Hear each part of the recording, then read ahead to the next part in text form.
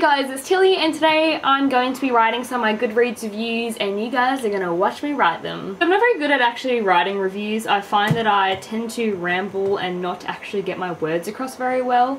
I'm also terrible at using Goodreads, so when I say you're going to help me write my Goodreads review, it's going to be all the books that I just leave as my currently reading that I've actually finished reading and just haven't got around to writing reviews for, or even rating. I don't really use Goodreads very often because I have a bit of a love-hate relationship with it.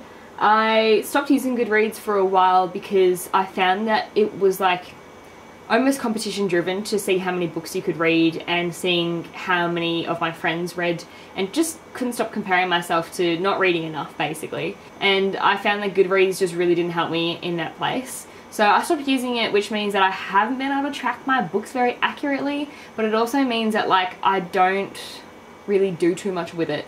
I will update my books and add my reviews now, but I'm not very on top of everything else. So there's currently 5 books sitting on that pile. The first one that we've got is Plain Bad Heroines by Emily M. Danforth. I did talk about all these books briefly in my June wrap-up, and you guys can watch that video on my channel. But for now, I want to go a bit more in-depth into these books and write my honest reviews. So the first one that I've got is Plain Bad Heroines. I would be leaning towards rating this one 2.5 stars out of 5, which means I'm going to round it down to 2 stars. I like to write my reviews in like a little bit of a compliment sandwich, but at the same time, I don't really know how they're going to come out when I start writing about them. There were things that I liked about this book, like the characters. I really enjoy the characters, but I found that the plot was very slow in parts and that the writing style just did not work for me.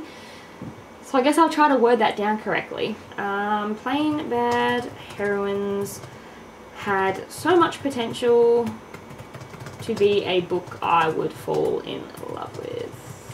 I was going to originally screen record this as well as having me on the camera. However, I make so many spelling mistakes and I'm just going to read it out loud anyway that I thought I wouldn't do that.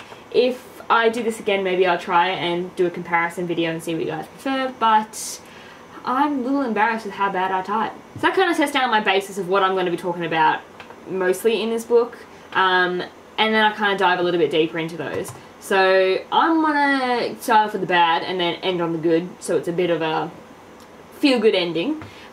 So it fell short in the pace of the book and also the writing style. So the book itself is already really big.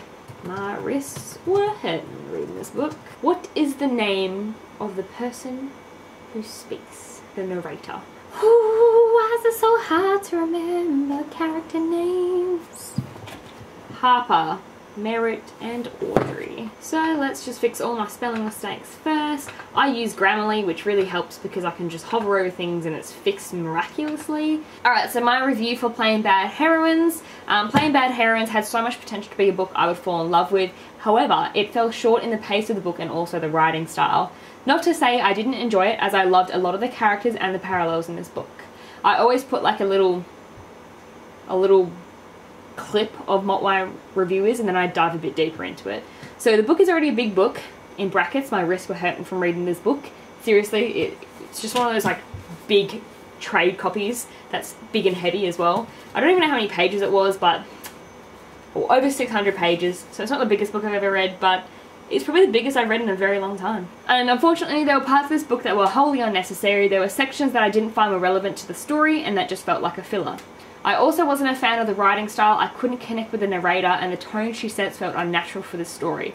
I can see what the author was going for, but it fell flat for me. However, I have noticed some people have loved this aspect and that's fair. I really hate to be negative, if you can't tell. One thing that I did love was some of the fantastic characters. I also kind of wish there was an entire story on Flo and Clara, as from the small info we got about them, I really liked it. As for the main characters, Harper, Merritt and Audrey were quite an ensemble and they all stood out from one another. I like the depth of these characters and that there was a chance to learn a lot about them individually and then seeing them interact with one another. Overall, this book had some positives and some negatives and I would be interested in reading something else from this author, as there's a lot of potential for me as a reader. And that is my first review done. I rated it 2 stars out of 5 and I'm posting it to my Goodreads. I am doing something. Kill, kill, kill. Alright, let's go back, and the next one that I'm going to be redoing my review on is gonna be The Midnight Library. So The Midnight Library I gave 4 out of 5 stars to. I actually really enjoyed this one, and I think it was a really quick read. Plus it also has some good emotions involved in it. Finished with this book. It's only 300 pages long, so it's not too bad. It's very popular as well. So 4 stars out of 5. So I'm going to make this a quick review because I don't really have too much to say about it. The Midnight Library was a quick, emotional read that I thoroughly enjoyed. My biggest struggle is when Grammarly can't even fix one of my spelling mistakes and I have to try to figure out how it's actually spelled.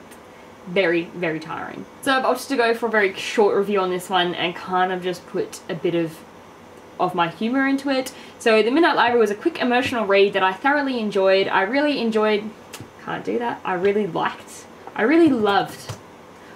the concept of this book and the main character Nell. If I had to put myself, why I reread it back because I make so many mistakes. If I put myself into her shoes, I don't know what I would have done. Maybe find a life with a lot of animals and books. A fun, unique read that was very enjoyable with some good lessons. That is The Midnight Library. Post. Circus of Wonders by Elizabeth McNeil. I would probably rate this one a 3 out of 5 stars. 2.5. I'm going to round it up to 3 because I enjoyed it.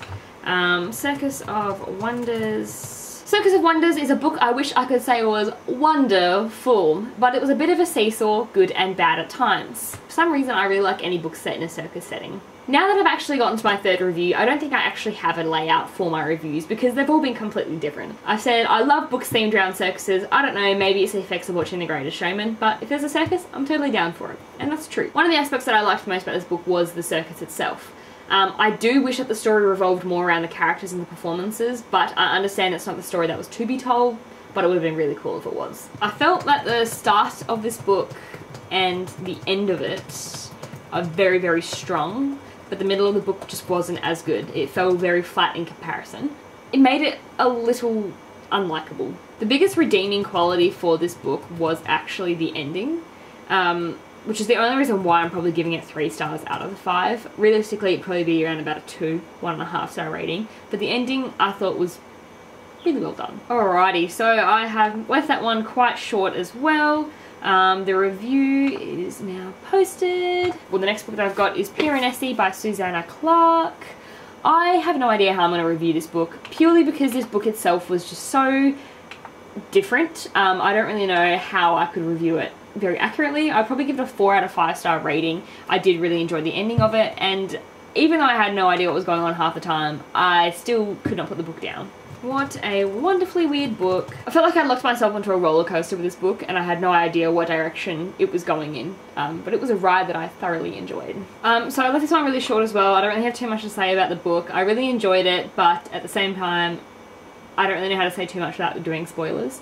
So I've just kind of said it's a wonderfully weird book. I really enjoyed it. I liked the ride of this crazy roller coaster. That Piranesi as a character was fantastic. I loved his mannerisms, the way that he saw the house, the way that he spoke, his emotions and his reactions to things were so sweet.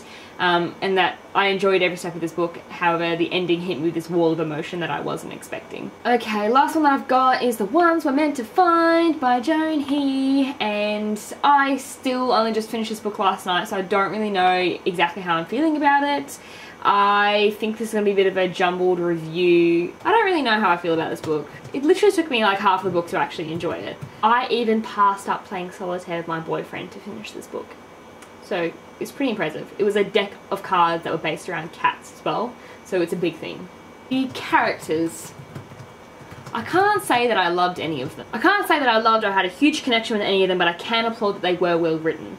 The main character, one of the sisters, Kay, I found she was really well written and I probably liked her the most. I'm going to leave this review a little unfinished. I still don't really understand my thoughts on this book because there's aspects I enjoyed and some that I didn't, and I think if I think about it more, it'll probably start outweighing the good, and I don't really want to do that for now. So I'm just going to leave my review with what I've already written, and then at the end just kind of say I'm still trying to flush out how I'm feeling about this book. So posting that one, and that is my last review to be done, which is exciting. I'm back on top of all my Goodreads reviews, and that means that I am now finished with this video. Hopefully you guys enjoyed that. I'm hoping that my editing will make this video a bit better, because it didn't feel as fun as I was kind of hoping it would be, especially as I'm just writing really shit reviews for books that were kind of average. If you guys like this though, leave a comment down below and I'll try and do it again, and maybe next time I'll screen record as well so you guys can see how many spelling mistakes I make. But thank you guys for watching, and hopefully you guys have a lovely bookish day. Bye!